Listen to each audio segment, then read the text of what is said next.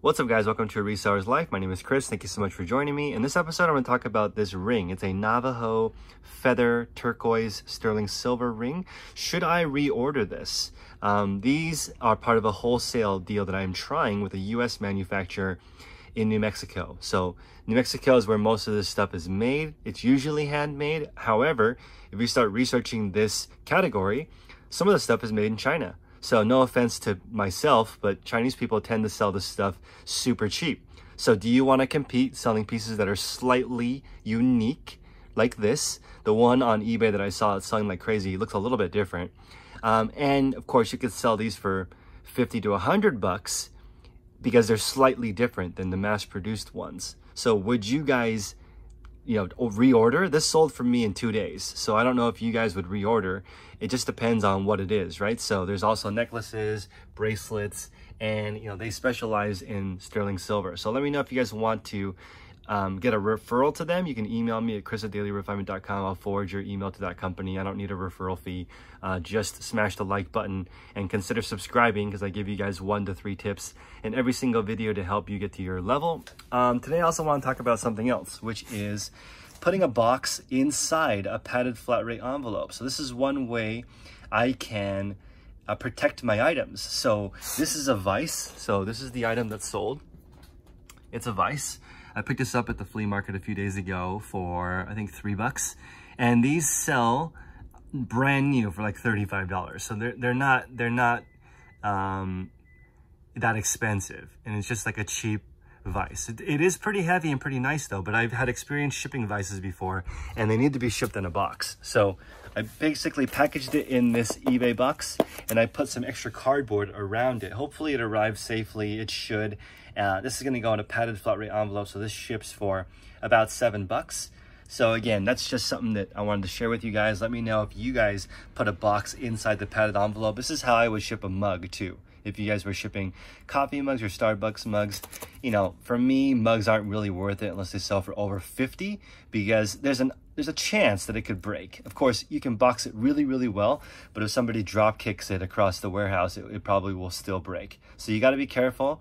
But a box inside of a padded flat rate envelope, it's not indestructible, but it does prevent it usually from breaking. So let me know your experience with that. I'm going to go into a few more things in this episode, so let's get into it. So real talk here. When you find items like this is Native American jewelry, is sterling silver.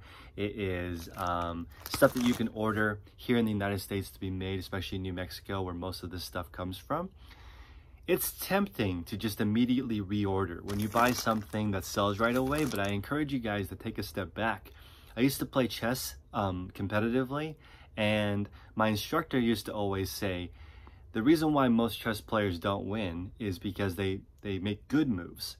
They don't pause when they find a good move and look for a great move. So here's the thing, there are plenty of items like that silver ring that I showed earlier that's sold, that I just shipped earlier, and those are going to be tempting. You'll see it pop right away. You're competing against the Chinese equivalent. That's $15 or $20 shipped. And if you produce it in the United States, your cost might be $15 to $40 on a ring like that. You can customize it so that it's a little bit more special. But I think it's important to recognize you need to look for something great in order to survive in today's economy. Most of these items are being knocked off in Asia. I'll give you guys an example. West Elm is a mid-tier furniture store here in the US. It's like one step above IKEA. The stuff in there is between 300 and I'd say $5,000 is the furniture that's in there. If you go into the store and then you do a reverse image search, you'll see that all those items have been copied. They are on Amazon for a third to half the price by a Chinese seller who basically ripped off the design. This is the world that we live in right now. So instead of complaining, I have chosen to just embrace this. How can I take advantage of stuff like this? One, as a consumer, this is something I think is really important that a lot of resellers don't do. A lot of resellers don't really consume that much stuff. They're not shopping. They're not always looking for a deal for their own personal goods. In fact, if you look at a lot of resellers online, they're living sort of a bare minimum lifestyle and they're not doing a lot of shopping. I say take 10% of the time that you allot to reselling and just shop like a consumer. Look for deals. Look for deals in your own home. Look to equip yourself how you think a normal person would. Look for what's trending on home or on HQTV or HGTV.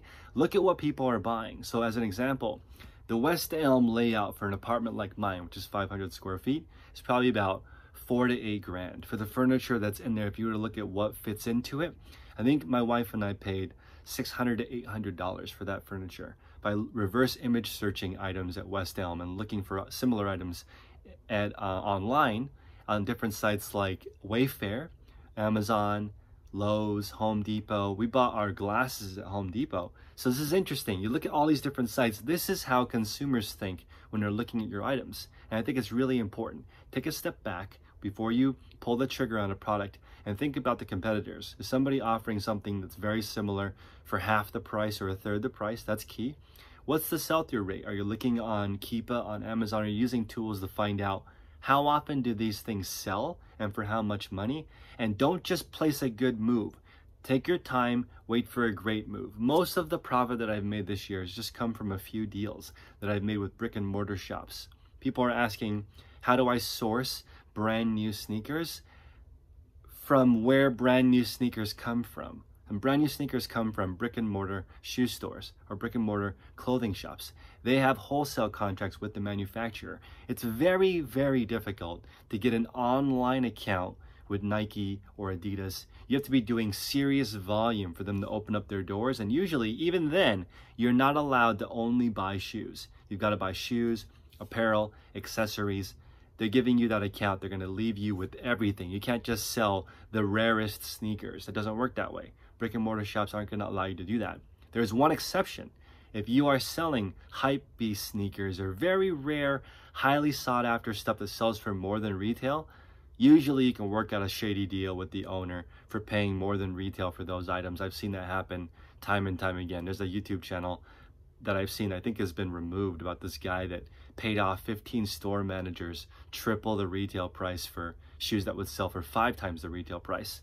These are kind of deals that go down on the store-to-store level when it comes to the high-end stuff. Now, that's very cash-intensive. That's why I recommend you take your time, be very conservative, wait for a great move, wait for something that's a little bit more unique, and jump in. If I was going to do the jewelry game, right, I wouldn't go for that silver ring that I showed earlier in the video because it's too competitive.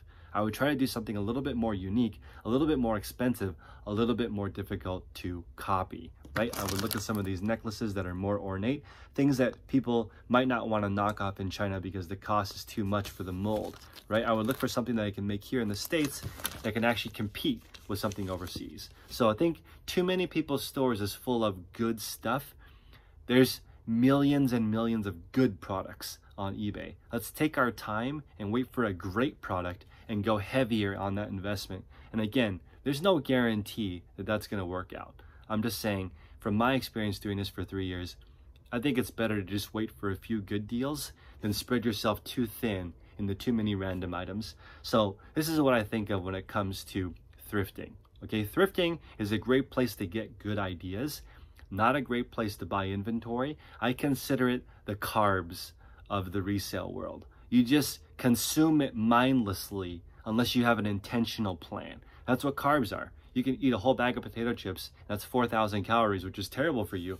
You didn't even notice. You can go to the thrift store, spend $40, $60, $70, not even feel it, and just say, you know what, it's profitable, not worried about it. This is the stuff that makes you fat. It makes your store fat. It's full of stuff that's not really listed, and it's just average.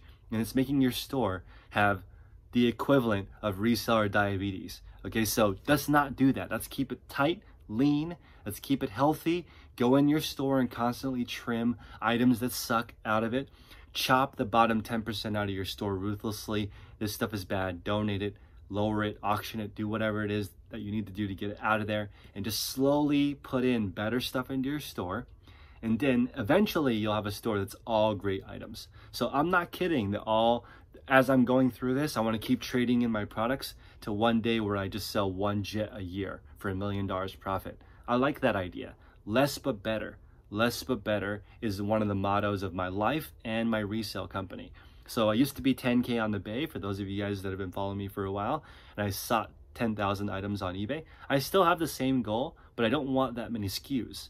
I want my SKUs to actually shrink. So I'm pretty proud of myself for having almost a quantity of 2 average on all the items in my store.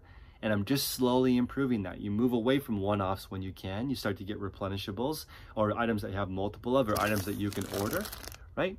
And of course, it takes time. This is not something that happens overnight. It's a marathon. That's why I want everyone to be a little bit more conservative. One more final tip before we go.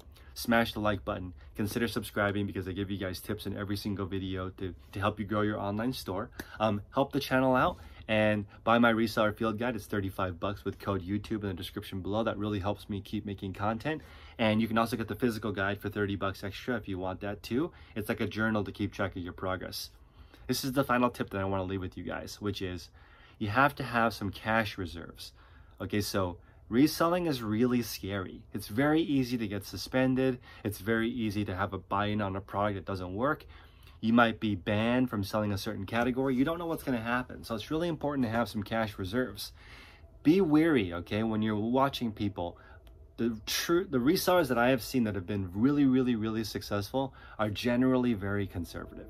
Okay, they're not flexing Lamborghinis. They're not spending on $1 million homes. They're not. They're very like practical people because it's hard. You never know when you're going to have a key employee leave or some inventory go bad. So just be patient, be conservative. It can take a while. You're competing against people who've been in this business for 30, 40 years, have all these crazy connections, and you're just this little guy popping in.